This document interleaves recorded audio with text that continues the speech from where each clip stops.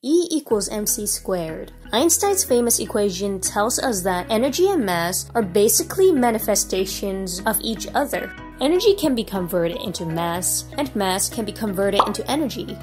We witness this in particle physics. When a subatomic particle, like an electron, meets its antiparticle, a positron, they annihilate to convert their mass into pure energy.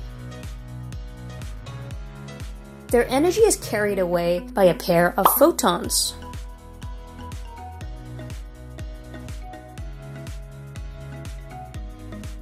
And now let's have a look at the reverse of Einstein's equation.